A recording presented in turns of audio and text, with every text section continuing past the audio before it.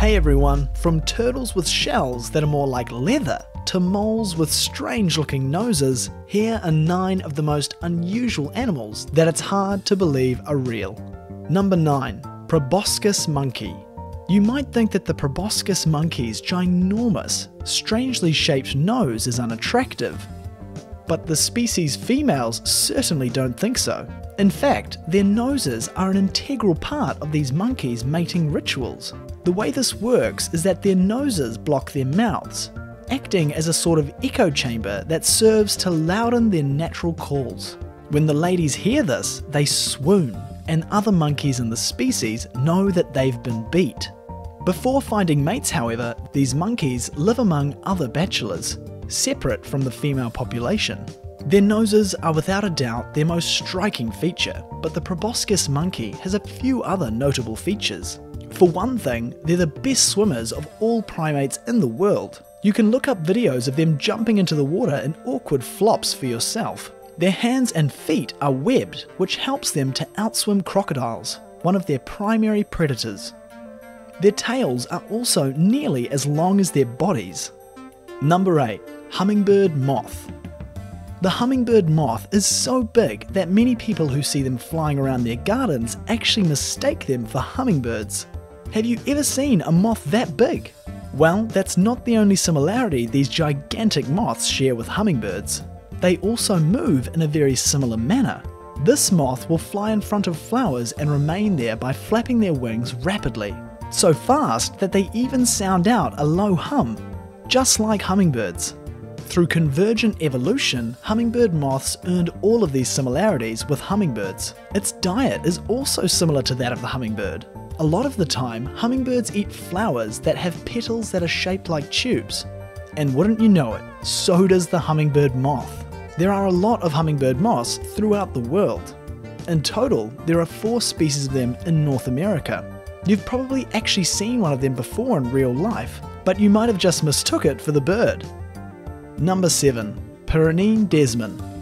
If you thought the platypus was weird, then the Pyrenean desman is sure to surprise even further. It looks a lot like a mix between a mole and a platypus. While the feet at the front are small, its back feet are large and webbed.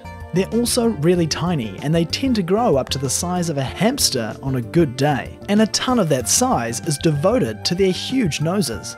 Their bodies are well adapted to the rivers and marshes where they live. They're excellent swimmers because of their feet, and their noses are great at sniffing out prey. We know that they're nocturnal and that they eat tiny river invertebrates. But other than that, we don't know much else. Because of their size, they're really hard to find. And to add insult to injury, they're also mostly nocturnal, so you won't be able to just come upon one on an everyday hike. Interestingly, in ancient times there was a ton of creatures like the desman, but as evolutionary time passed, their numbers dwindled. The desmans are the end of a long lineage of such creatures, and researchers are hoping that studying them will help us understand how such creatures thrived, and how we can best protect their descendants. And now for number 7, but first be sure to subscribe if you're new here, and let me know your favourite animal in the comments below. Number 6. Leafy sea dragon. If you don't look for too long, you might mistake the leafy sea dragon for a patch of sea flora, but you would be woefully mistaken. In fact, these creatures are far livelier than a bed of foliage, although their appearance does enable them to hide among all the coral reefs where they tend to reside. Since they look a lot like leaves, they can simply conceal themselves next to algae, and none of their predators have any idea. They likely developed this camouflage ability because they're not particularly adept at swimming.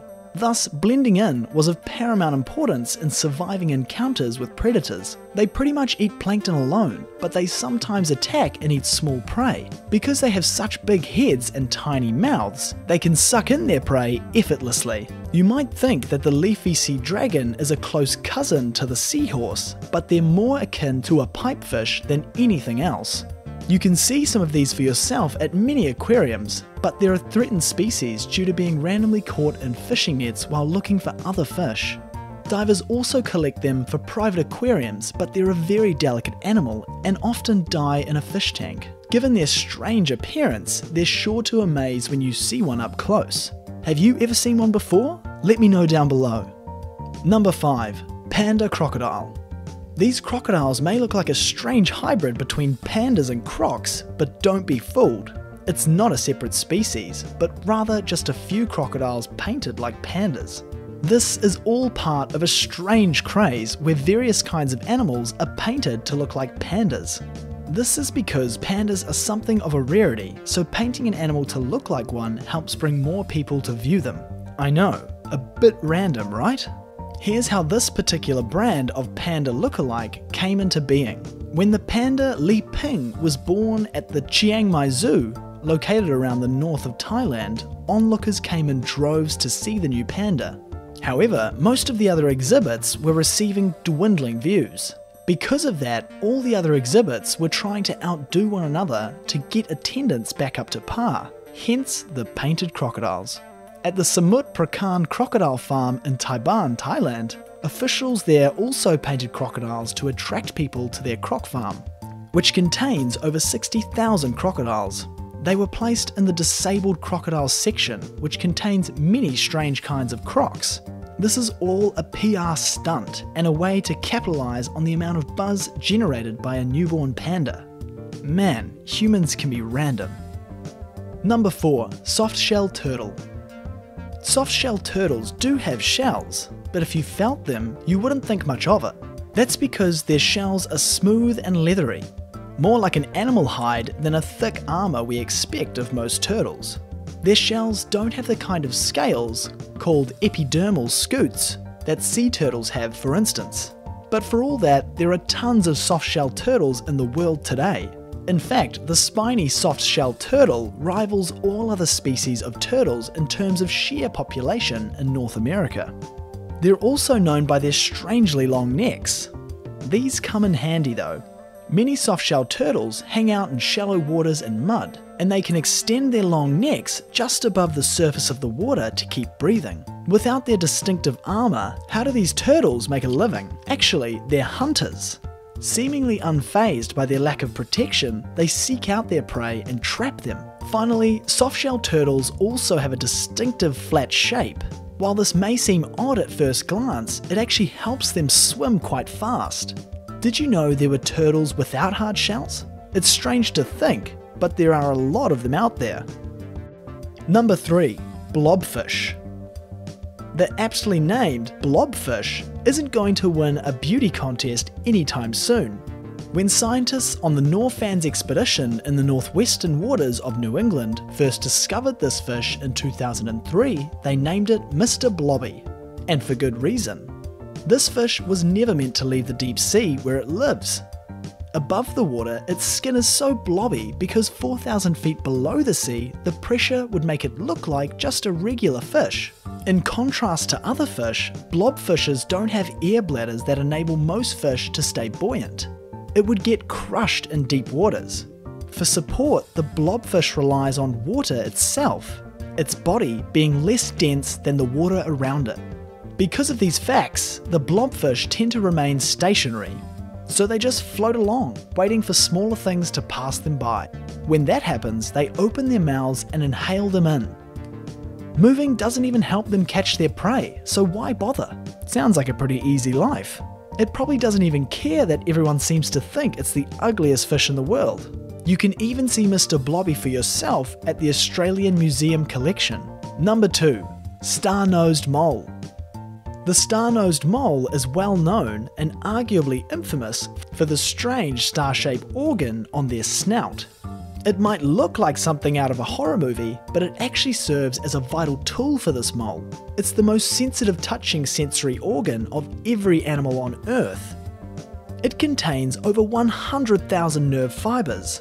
That's more than 5 times the amount in our hands, in an area even tinier than the tip of a finger. It's so touchy that we haven't even found the threshold beneath which these fibers light up. Like other moles, the star-nosed mole is pretty much blind. But weirdly enough, the spot at the centre of their starry pendants, called the touch fovea, operates a lot like our visual system does, neurologically speaking. The centre seems to focus on things in much the same way as our eyes. This would mean that natural selection can create analogous kinds of sensory organs, even when they're operating from different senses like smell and touch. The star-nosed mole spends its life underground and in the water, using its big claws to dig around looking for prey. When they swim underwater, they're even able to smell by blowing bubbles up at things and sucking them back up. They're able to tell what's in front of them. This is the only indication of any animal that can smell underwater. They also eat faster than every mammal in the world. It seems that this strange-looking creature holds a lot of mysteries. Number 1. Sparkle muffin and Scalatoris, peacock spiders. A few years ago, Madeline Gerard, a grad student at UC Berkeley, discovered a couple new species of peacock spiders in Queensland, Australia. Although their official titles are Maritus jactatus, she named one of them Sparkle Muffin, based on its beautiful coloration or blue and red stripes along its belly, and the other Scalatoris, based on the white marks against its black body. Peacock spiders are known for their bright and lively colour schemes, but these new discoveries knock the ones we already knew out of the water. While Sparkle Muffin looks a lot like formerly discovered peacock spiders, with the dial raised to 11, Scalatoris is distinctive, making researchers think that these spiders are a diverse group. However, peacock spiders have distinctive features aside from their looks alone. For one thing, they're jumping spiders, which means they don't spin webs to capture prey, but rather hunt them. But most notably, they engage in strange mating rituals involving a complicated dance. When trying to mate, male peacock spiders show a part of their body called the fan, which is a flap that has intricate designs and stripes on it. In addition to this, they'll raise one of their legs and show the female, and all of this happens super fast. When one researcher, Jürgen Otto, saw a Scalatoris mating dance, he was astounded at the energy that this spider displayed, flexing and dancing to its heart's content.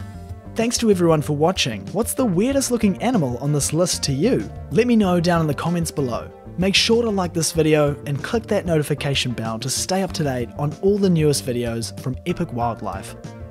See you next time.